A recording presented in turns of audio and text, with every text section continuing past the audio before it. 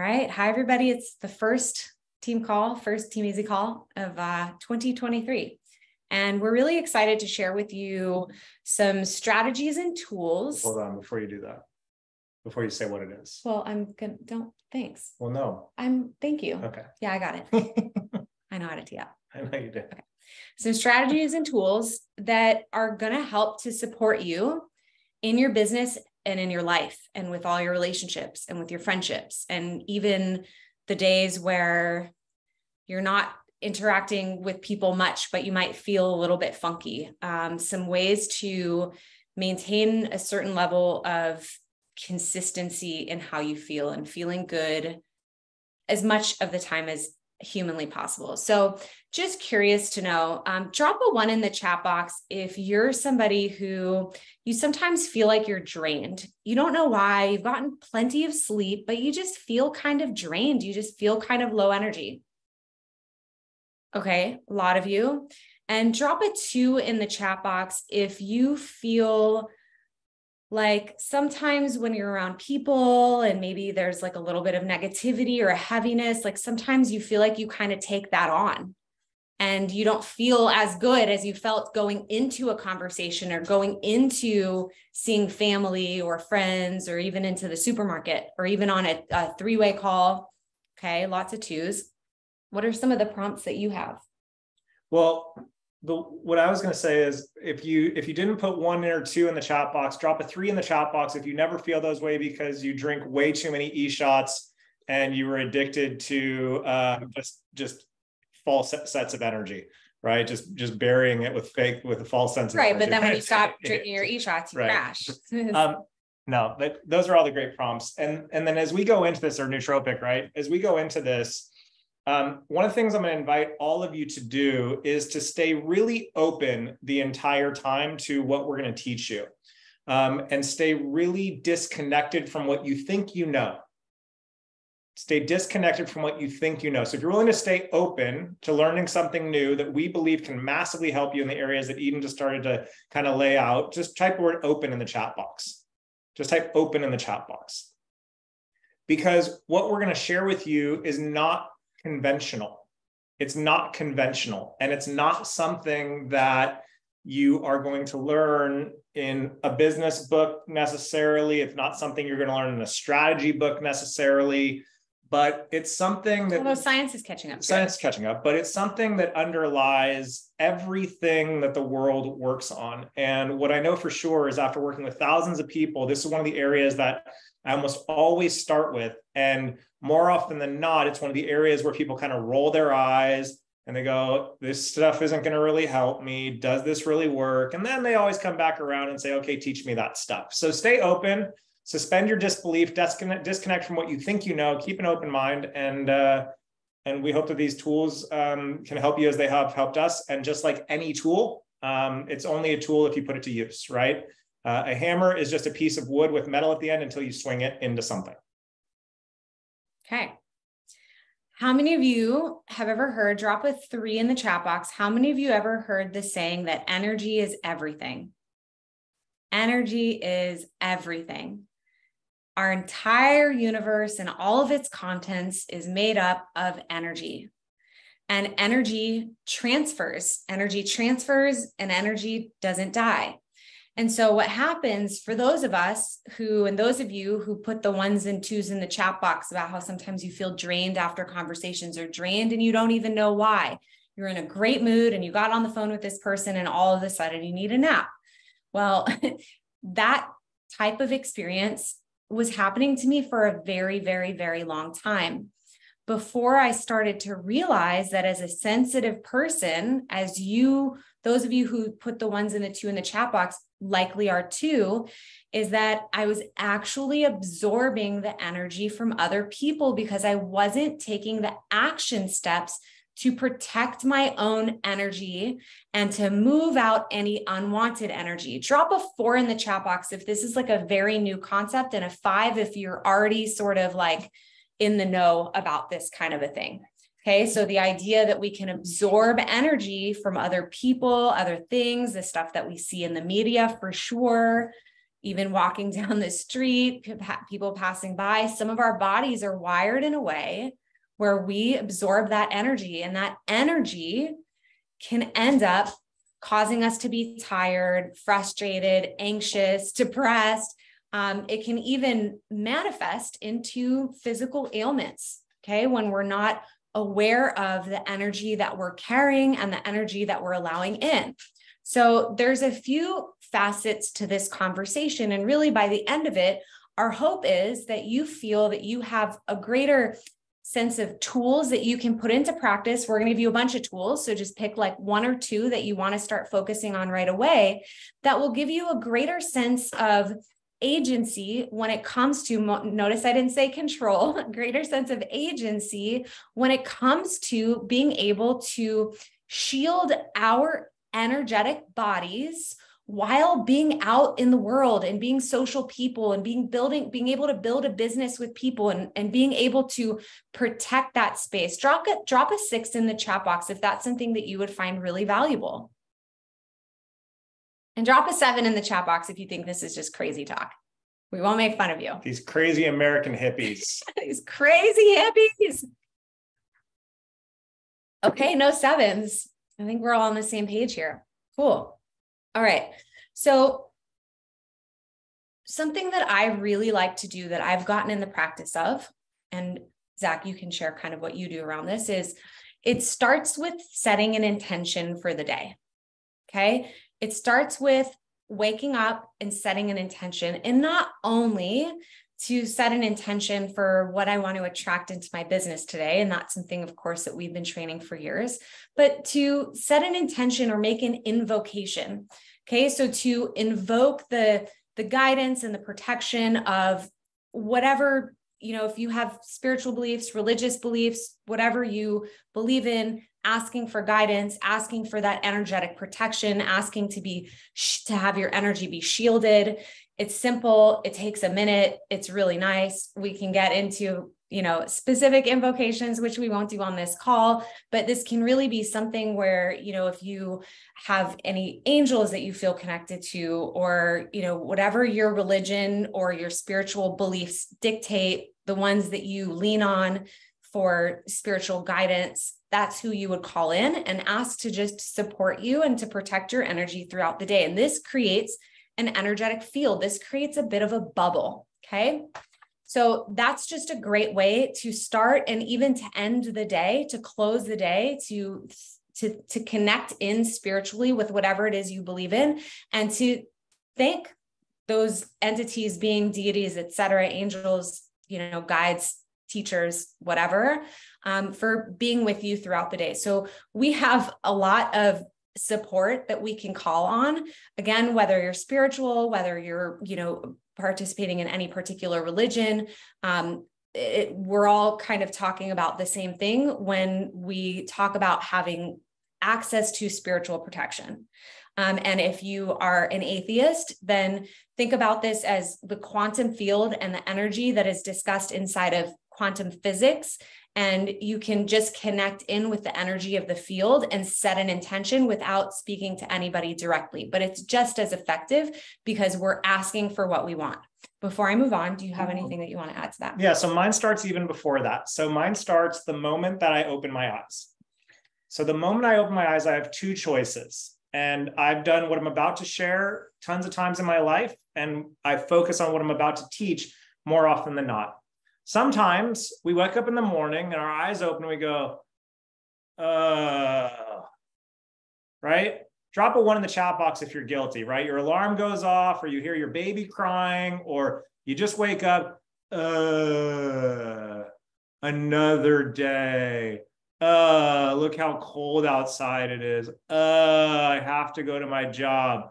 I didn't sleep well, right? And we wake up with this miserable, negative energy. Or you could just open your eyes and utter something very simple, which I love to do. Thank you, thank you, thank you. I'm alive. Thank you, thank you, thank you. So that little bit of starting my day in gratitude, even if I have to force it, even if I really want to give a I force myself to say thank you. And what science will show is that when you express gratitude, either internally or verbally, you automatically start to raise your energetic frequency. Automatically, the cells start to wake up, your neurotransmitters start to wake up, your brain starts to wake up, and it starts to look for positive things in your life right away. That's how our brains are designed. So thank you, just for the mere fact that I'm alive. Just for the mere fact that I'm alive. So that's one of the ways I start. And then the next thing I do after doing what Eden just shared is I open my journal. And I don't necessarily go to write gratitude right away. What I go to write right away is whatever's on my mind. So I might write something along the lines of, God, I didn't really sleep well last night. Oh, a peanut butter and jelly sandwich sounds delicious. That sushi probably wasn't a great idea for dinner last night. I wonder what I'm going to do today. And I literally just let my mind dump out on paper whatever it is thinking. And I don't judge it and I don't criticize it. And I'm not looking for spelling and I'm not looking for grammar. And I'm not sitting there writing poetry. I'm literally just emptying my mind of any kind of thoughts so that I can start to create an open awareness of what could be from an energy perspective. So I'm literally just doing stream of consciousness writing, and then I'll move on to some other practices. So that's how I start my day. Okay. So these are really like intentional going about our day, the way that Zach does it, the way that I suggest, a combination, whatever speaks to you. Our encouragement would be to take on some kind of a morning practice to bring that awareness into your day. That's huge.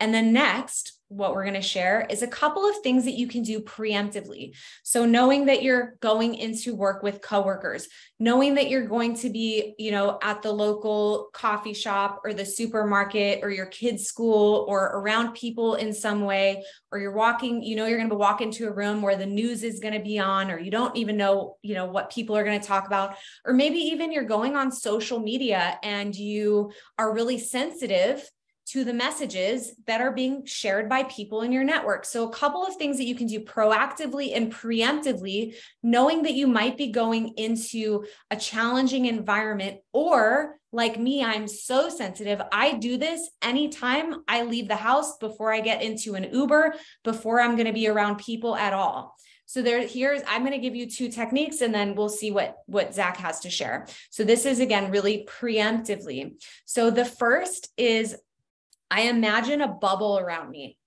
I imagine a bubble where anything that doesn't vibrate at 100% unconditional love, or anything that isn't the highest level of energetic frequency, that it just bounces off of my bubble.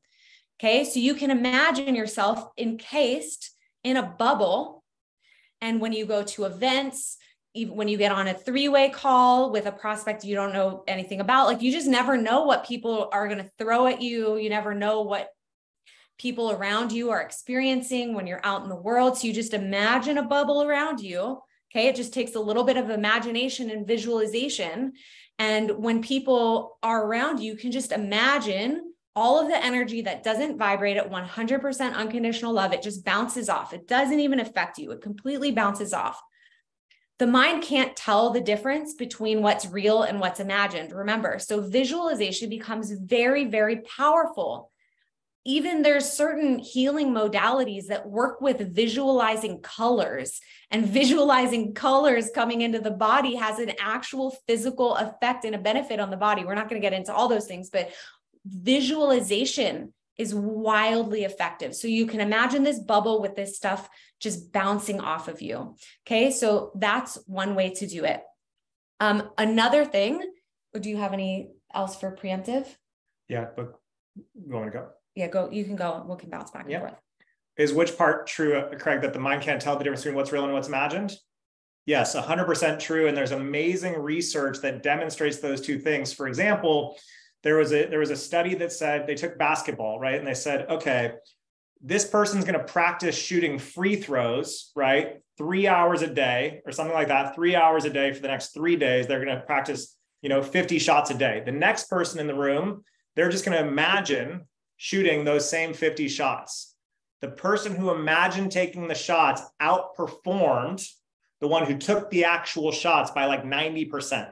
and they both were of equal athletic ability. So that's just one example. It's remarkable how that happens. That's why pro sports, that's why so much visualization and sports psychologists work with seeing themselves in situations before they even happen. Race car drivers, for example, use visualization all the time, because the brain really can't tell the difference, and it's an amazing benefit. Okay, so Eden's right in talking about this bubble, but ultimately, Stephen, right, huge with golfers, right? Ultimately, we still exist inside of this bubble. So you could create this beautiful bubble, and inside of the bubble, you could still be an asshole to yourself, right? You could still feel like, and you could still feel like a jerk. So you could have this bubble of not wanting any of this bad energy to come see you, but you could still be pushing out negative energy yourself. So one of the things that's really important to do is clear out, again, anything that you... We're going to get to that. Well, you're asking preemptively. So, okay. Yeah, so preemptively, I'd really invite all of you to look into finding some kind of a breath work practice or some sort of a meditation practice. I can't speak highly enough about it. And if you don't have time, you could really do something as simple as a little bit of movement, a little bit of sound, a little bit of breath, right? So something I like to do is just shake out my body. So I'll come here in the morning, Eden's usually still asleep. I'll come in and I'll just shake out my body. I'll shake out my hips a lot. Men, that's especially important, shaking out your hips, because we hold a lot of energy in our hips. And then just some deep breathing. And I'm cultivating energy. I'm cultivating healthy energy. And as I'm thinking about my breath, I'm thinking, basically, there's a fun little saying in the world of breath work and meditation, which is inhale the good shit, exhale the bullshit, right? So inhale the good shit, exhale the bullshit. And it's just, again, it's a great way to create a frame, because it's not just about putting a bubble around ourselves. It's how are we feeling inside of the actual bubble that we're now creating. Yep. Great. And the bubble, like preemptively, I think we got it covered. Something I like to do. So I referred also to the bubble as a shield. And sometimes I'll literally like physically say shield on. Okay. And it helps. So leaving the house, shield on. If you feel like knocked out for any reason, or like some negativity has come in, even if you feel like it's your own, still shield on. Okay. Whatever doesn't operate at 100% unconditional love, whatever doesn't vibrate at 100% unconditional love, please allow it to release now. Okay. So a version of what Zach's talking about with meditation and doing breath work, if you can do all of that, take 5-10 minutes in the morning just to establish yourself throughout the day, great. But if you feel some of that stuff creeping up throughout the day, when you're out in the world, it's possible that it's yours. It's also possible that it's not yours. So you can just ask, you can set that intention, connect in again with whatever you believe in, and just say, hey, please, whatever doesn't vibrate at 100% unconditional love, I'm happy for it to just leave now, just to leave now. And you'll be amazed at just asking for what we want makes a huge, huge, huge difference. When I was sick, I had very little control over what was going on with my body. I did everything I could. But one thing that I did every single day was I prayed and I prayed and I prayed to the angels, to the heavens. I didn't even care at that point, like putting labels. I prayed and I asked for what I want. And the more I was specific about what I want, the more I started to see the changes and the more I started to receive what I want. So don't be afraid to start to notice when you shift from being in that really good mood to being a little bit funky, to just take a moment and say, all right, I can see that something's going on. Like, please just help me to release anything that doesn't vibrate at 100% unconditional love. Now, sorry, I wanted to add to that. Yeah, go ahead. Notice what she's not doing. She's not trying to figure out what caused it or why it's happening or anything along those lines, because that's a game that you're playing inside your mind, and that's a game that you're never going to figure out. And quite frankly, that's a game that's going to perpetuate the negative energy. She's simply just declaring and asking for releasing of it without attaching to why it's there in the first place. Why it's there is irrelevant. Once negative energy comes into you, the reason it got there, that's a whole other conversation. In that moment, doesn't matter. So this is an effective way in the moment just to start activating a new energy, so you just don't feel bad in that moment, so you can start to release whatever's there. Okay. Now we're going to shift into something. What's snapping for you? So we talked about how to establish some intentions for the day to maintain your own space and your own energy. Oh. We talked about a few different practices you could do to increase your level of mindfulness and awareness. and possibly start to release some things on your own that you might be holding.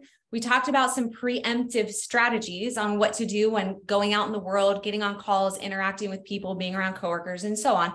And now we're going to talk about some, I guess I would label it like reactive, but not really, more so things that you can just do regularly. Actually, let me retitle this. This is really like just energetic hygiene. Now, this is going to be a little hippy dippy for some of you. Okay. We're going to give you lots of different strategies that you can do for energetic hygiene. Energetic hygiene, just like when I go to the bathroom or I'm, cooking, with raw meat or whatever, I'm going to wash my hands with soap because that's good hygiene. When I wake up in the morning and before I go to bed at night, I'm going to floss my teeth and I'm going to brush my teeth because that's good hygiene. At least once a week, I'm going to wash my hair. Some of you are if I'm lucky, maybe 10 days, but I'm lucky if you're lucky, but every day I'm going to get in the shower. I'm going to, wash the areas that needs to be washed to maintain my level of hygiene. So just as we maintain our physical hygiene, we're going to give you some strategies, tips, and techniques to help to maintain your energetic hygiene. It sounded like you had something to say before we went into this. Okay. I can save it for the evening routine. That's fine. Okay.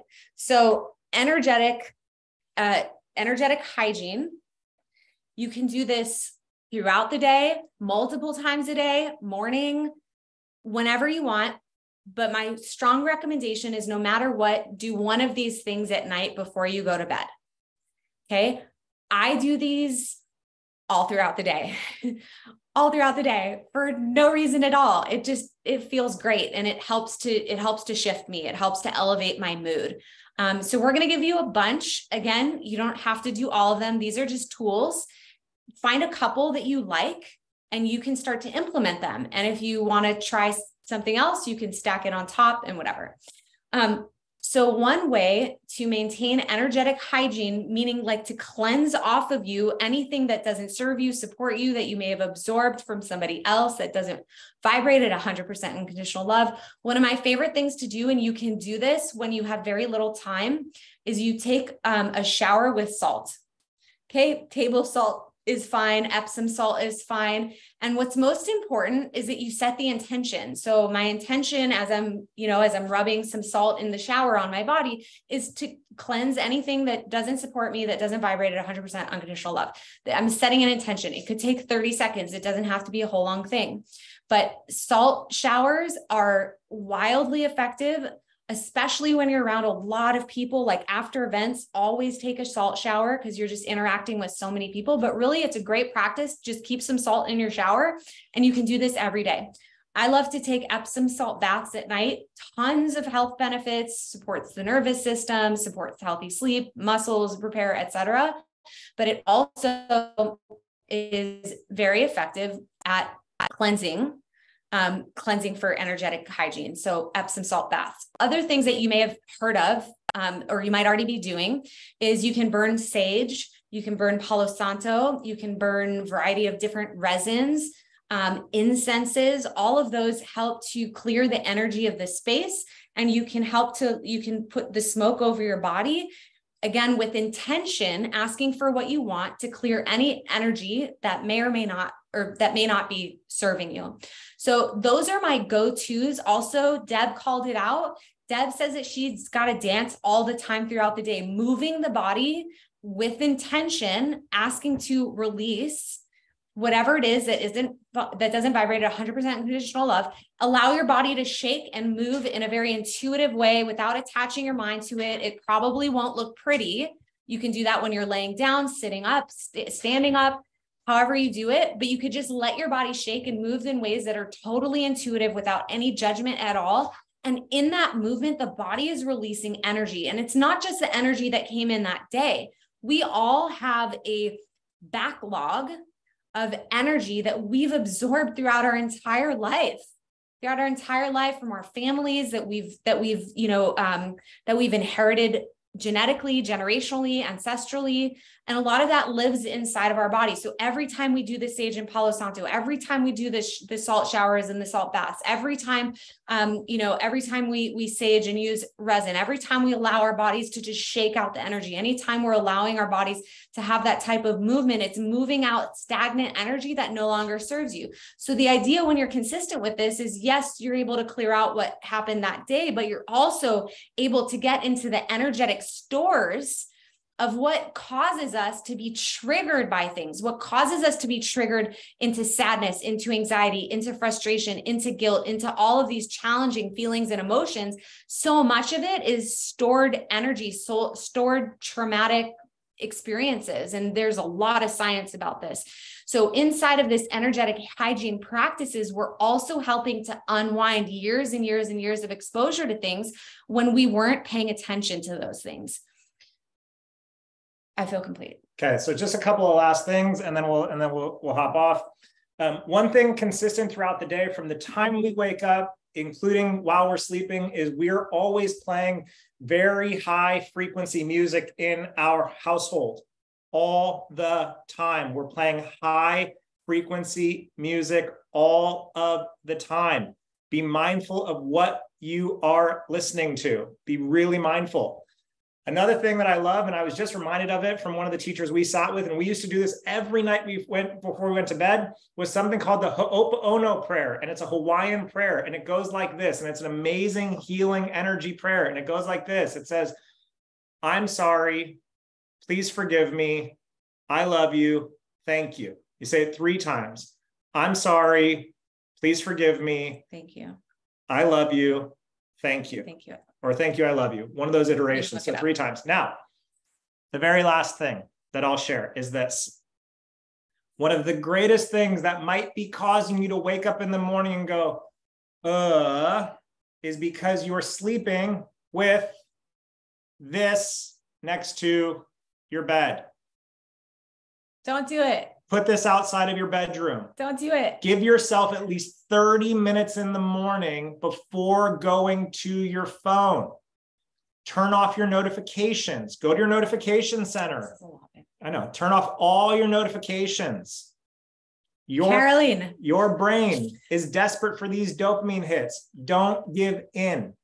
Don't give in. Turn off notifications. Leave this outside of your bedroom. Make no mistake. If this is in your bedroom, that energy is transmitting into you. So all the stuff going on in the world is going into you while you're sleeping. Okay, before we jump off, here's what I want to say. We just gave you 10 years worth of stuff that we've learned in a 30-minute call. If it feels overwhelming, just take a deep breath. All we want is to take 1 or 2 things that we suggested and start with that. In fact, if you're willing, I would suggest coming back to this call, rewatching it, and make some notes of some of the practices that you eventually want to take on, but just do 1 or 2 at a time. Once you've built a habit with that in 2 to 3 weeks, then stack another one on top. So we just want to give you all of this because we know that not everything we said is going to resonate with everyone, but everyone is going to be able to resonate with at least 1 or 2 things. And if you're a skeptic and you think this is just weirdo stuff, fine.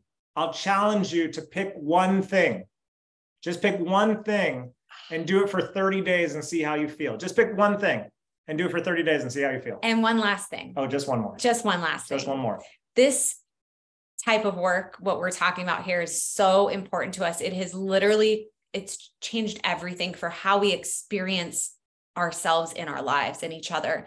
So as you start to implement 1 or 2 or 3 of these things, would you please just keep a journal, pay attention to what kind of shifts for you, and let us know. Give us your feedback, because it's wonderful to share this with you today. But what's going to be most important for us is when we hear from you in 1 month, 2 months, 3 months, a year down the road, and hear how these strategies are actually impacting your life.